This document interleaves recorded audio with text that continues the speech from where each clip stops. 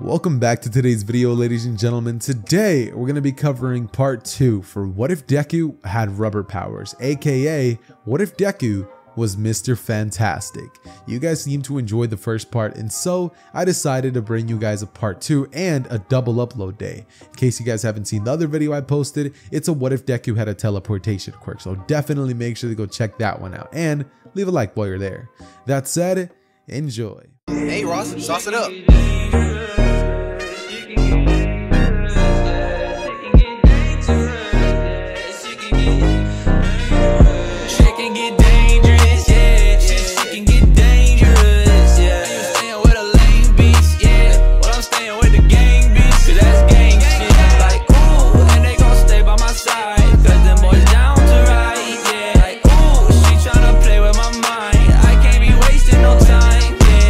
Jumping right back into today's story, we're going to start everything off with Izuku and everybody else walking into one of their last classes of the day, hero training. This is when a large man would enter the classroom saying, "I am here," as immediately it would be shown the All Might silhouette as everybody turns towards his direction, and from here people would start fangirling, fanboying over All Might like crazy. It would be at this moment that Izuku, turning towards the direction of All Might, seeing as he hasn't actually met him or trained with him, Izuku would totally start fanboying like crazy, as from here All Might would finally get the class to settle down, and he would then tell them what his true purpose of being here is, breaking down that he's, as you know, they saw in their acceptance letters, he's actually going to be one of their teachers, with them all being extremely excited, knowing that All Might was going to teach here, but not exactly knowing that All Might was going to teach here, you know what I mean, not their classroom. They figured he was going to be teaching the third years or something, or second years,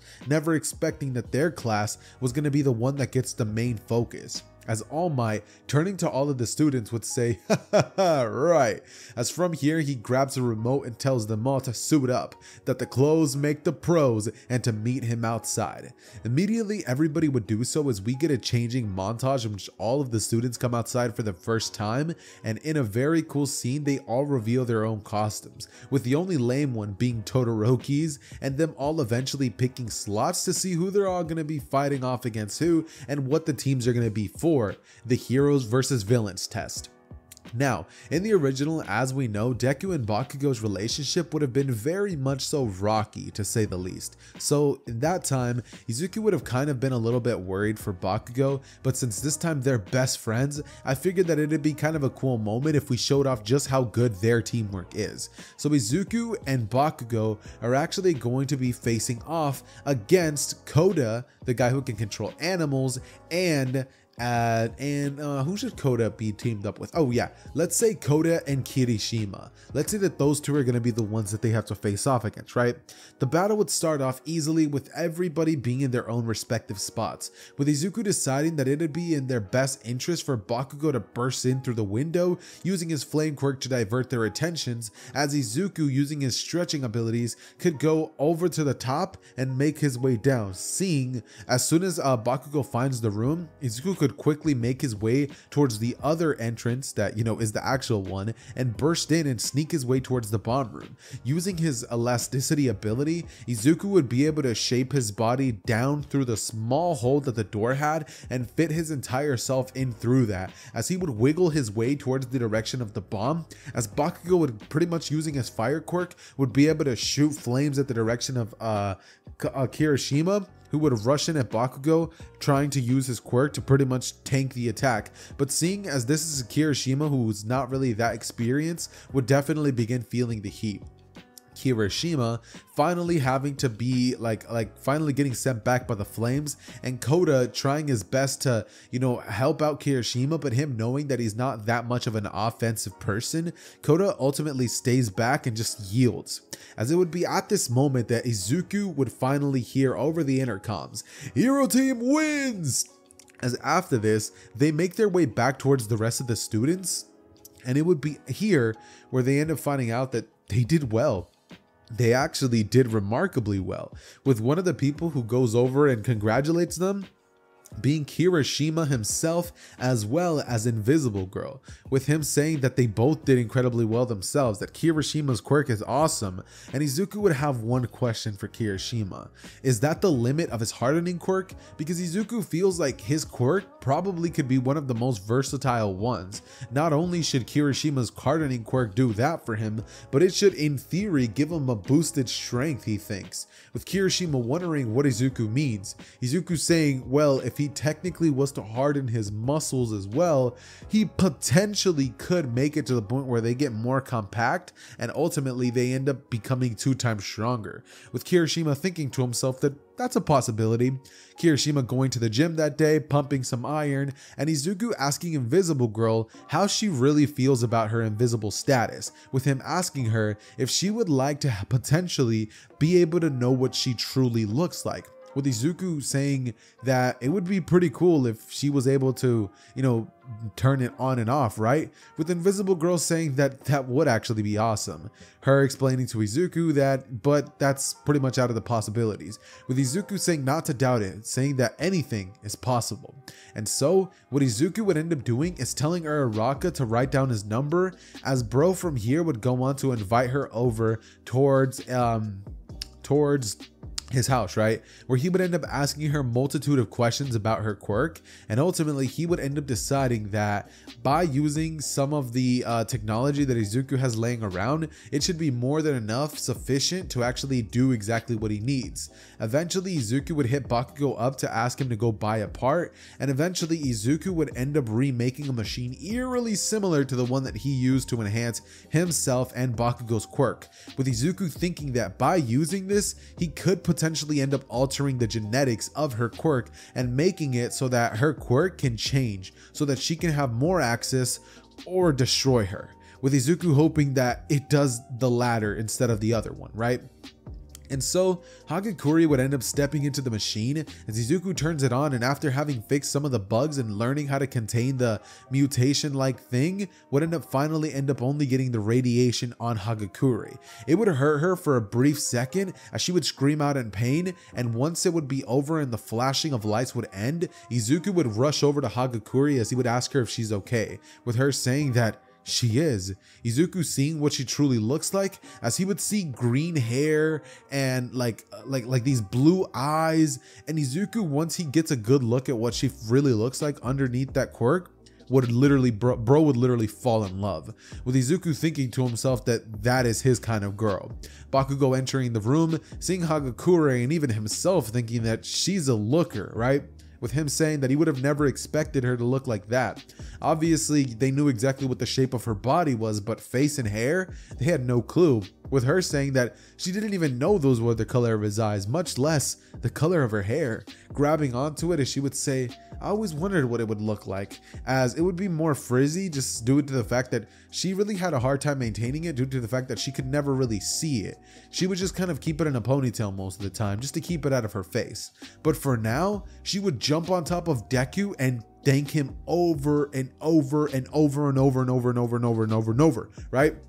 As Izuku looking at her, he would notice that she pulls her phone out and texts her mom saying that she's coming home, and finally they're gonna get to see their daughter, right? As you know, Hagakure the next day goes to school, and it would be here that they would all be informed of the USJ event being held in 3 days, them all being given permission slips, and ultimately fast forwarding to that event, with Ida of course being picked as class president after Ida shows his bravery in the lunch cafeteria event in which the reporters would break into UA,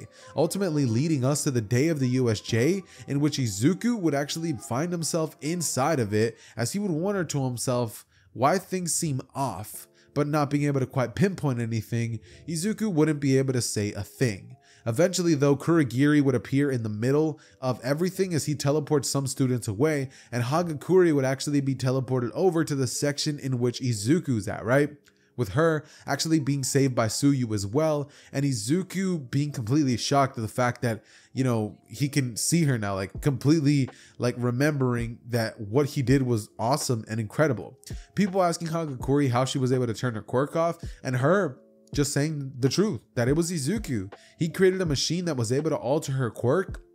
so that she could actually gain good access of it. And people would actually end up asking Izuku if they can get some help, with Kirishima being one of the main people who would end up asking Deku that. And so what would pretty much end up happening is that Izuku would end up using his ability to just stretch them all the way towards land, and from here Izuku would pretty much run towards the direction of Aizawa, wanting to help, with Hagakure not wanting Izuku in danger, running after him, and Kirishima would be making his way towards that same direction, as at this moment, Bakugo and Kirishima would both be rushing over there. It would be here where Izuku would rush over towards Aizawa with Hagakure there as well, and once the villains would begin rushing towards them, Hagakure would hold her hands out in a bit of fear as she realized that she just put up a force field. Not only that, but she put it around Aizawa and Izuku, with her wondering how in the world she did that, and Izuku saying that impossible. Like, her ability to turn on and off her invisibility isn't the only thing that she ended up gaining. She also ended up gaining the ability to create like barriers. That's awesome. And so Izuku asked her to take it down, as he and Aizawa would end up rushing the villains, taking them down, with Hagakure providing assistance and barriers for herself as to not get involved with the fight. Ultimately, what ends up happening is Ultimately, what ended up happening is that Shigaraki would get angry as he would begin scratching at his neck, screeching, "No, no, no, Nomu, kill the brat." As from here, the Nomu would blitz at the direction of, Invisible Girl, and it doing so, Invisible Girl would put up a barrier, which the Nomu would punch, and Invisible Girl would stop it with her barrier. To her surprise, as it would crack, and she would concentrate trying to fix the bubble, but the Nomu would punch at it once more. Izuku, noticing that she was in danger, would try to rush in, but that's when Kirishima would come flying in and pretty much end up trying to tackle the Nomu, setting it flying back slightly, as Izuku from here ends up lunging in the way and pretty much stretching all over the Nomu, restraining it with his ability. As Kirishima was just about to get punched, and Izuku would say, "Go, get out of here now,"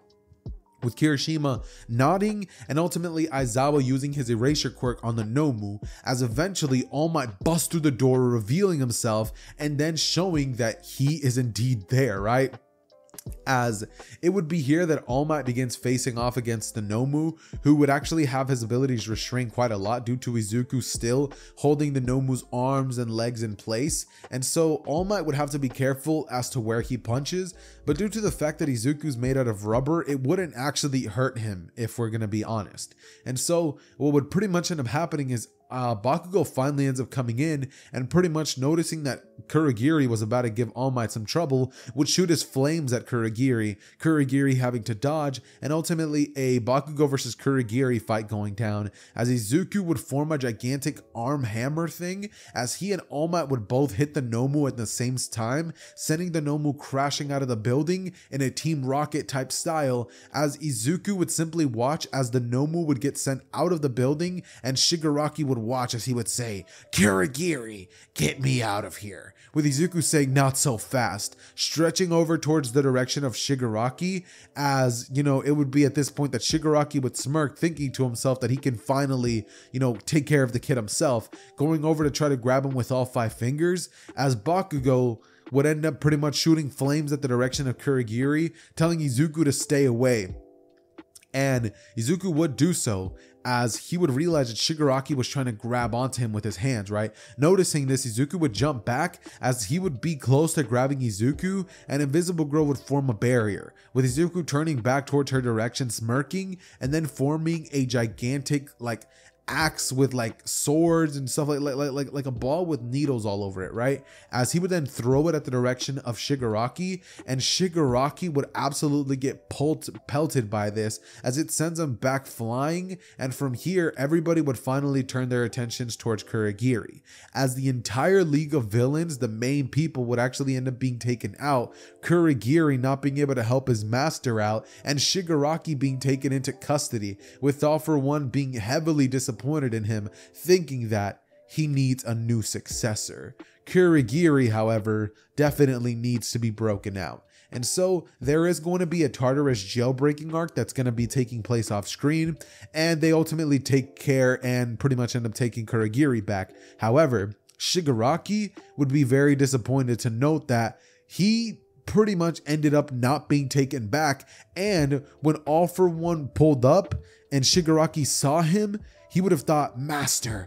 you finally came," as All For One walks over to him and just rips the Quirk Decay out of Shigaraki's possession, taking it back and leaving Shigaraki there to deal with the cops, who would have ultimately pulled up and shot Shigaraki, leaving him for dead, as Shigaraki would have been taken care and out of the series way earlier than you guys would probably be expecting. With this not even being the end of it, and another villain that we would have seen in the movies coming into the canon of the story by the name of Wolfram, or Dr. Doom. But that's neither here nor there. That said though, continuing on the story, after the events of the USJ, they would all have about 1 week of break, as pretty much what would end up going down is they end up finding themselves in the UA Sports Festival much sooner than they would have in canon, with Deku noting during this 1 week off that he definitely needs to get into contact with Kirishima. Kirishima put his life on the line in that moment, and Izuku noted one thing for sure, that he, Kirishima, Bakugo, and Invisible Girl worked very well together, thinking to himself that maybe the four of them could potentially form a sort of a bond that could potentially help them all out and benefit each one of them during the sports festival that he knew was going to be coming up, due to the fact that he's smart and he definitely keeps up with this kind of information, being on par with Nezu levels of intelligence at this point, if not way more, due to the fact that he is very, very adept with technology and stuff like that, right? And so what would pretty much end up happening is during their time off, Izuku would basically get caught looking at Hagakure a bunch of times, seeing as they hung out together and trained, and everybody would kind of take notice that Izuku is definitely crushing on her. One thing that would be of definite note would be that Hagakure seems to share those same feelings for Izuku, and it would be kind of a mutual thing. If only that could actually happen in real life, y'all. But regardless, one thing that would be taken note of is that Hagakure, who would end up pretty much being there, being with Deku, and Deku, flirting her up, and them both kind of sort of establishing a bit of a relationship, one person would be left out in the dark. That being Uraraka, who would kind of just have to watch in a little bit of dismay, seeing as she would just watch as her crush kind of just was swooped off of his feet by, Hagakure, and she can't do anything, or Invisible Girl. So she learns to live with it, ends up getting a crush on someone else, that being Katsuki Bakugo. And we continue the story with them all in the UA festival. Izuku would have actually ended up being the one who was tasked with giving the speech, and he would do so magnificently. With Izuku being the winner, of course, he would be the one who would have to give the speech, and he would do so great, leading them into the race portion of the UA Sports Festival, as Midnight would immediately blow the starting pistol, and all of them would make their way towards the finish line. Izuku using his stretching ability to pretty much jump over the zero pointer, forming a gigantic fist as he would punch straight through it, and then going on to use something similar to Luffy's Gear 4th, seeing as he is made of rubber and he could technically do it, seeing as his organs are as well. He's able to actually use the ability of, Gear 2nd, right, where he like enhances his stats due to the fact that the blood flow can go crazy, right? And so because of this, Izuku would be able to keep up with the people who are towards the front, but ultimately Izuku would end up getting 5th place or something like that, due to the fact that there was other people who were definitely capable of passing him. And of course Deku would still get the idea of the landmines, but this time he doesn't have any platform with him to give him access to that. And seeing as fire is one of those things that could definitely harm Izuku, seeing as he is rubber, he's not going to be taking his chances too much. I mean, it has to be really high concentrated levels of heat, not just normal heat, because heat, it just makes the rubber kind of hard to control, but he can still control it nonetheless. That said, the next event would be announced as a cavalry battle, and we all know who the team is going to be comprised of. Kirishima, Hagakure, and Bakugo, who would all be in the winning team, and they would end up keeping the 1 million point headband, seeing as Bakugo would have been the one who came in first place, them being able to stay away from everybody else due to the fact that Hagakure was able to put up a shield at that last moment before Bakugo was going to before Todoroki was going to be ripping their headband away from their team. Her playing a big IQ move at the very end and saving all of them with her intellect that she would have displayed at the very, very end. That said though, continuing the story, we would find ourselves in the 1v1 bracket hall as Todoroki would walk over towards Izuku and tell him that he's gonna crush him, Bakugo, and everybody else that he's been working with since the beginning of the festival, with everybody wondering to themselves why it is that they're all a big group, and Izuku would say that they just work together,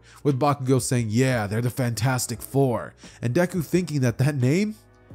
definitely sticks. Uraraka would end up noting that name actually suits them very well, and ultimately Izuku would make his way towards the combat portion, where Izuku would note that his first opponent is going to be Shinso. Now what would pretty much end up going down is that Izuku, taking note of Ojiro's warning, would definitely make sure not to say a word to Shinso, simply blitzing over towards his direction and using his fist to lunge it back in a gum fist type of move as he punches Shinso right off of the stage, and ultimately Izuku would be announced as the winner, with the intercom going, Izuku Midoriya, winner! And from here, Izuku would make his way back towards the stage, where he would eventually end up telling Hagakure good luck, with her saying, thanks, and from here her kissing Izuku on the cheek, saying, you did great yourself, I figured you needed a little prize, with Izuku beat red and bro passing out into straight up unconsciousness.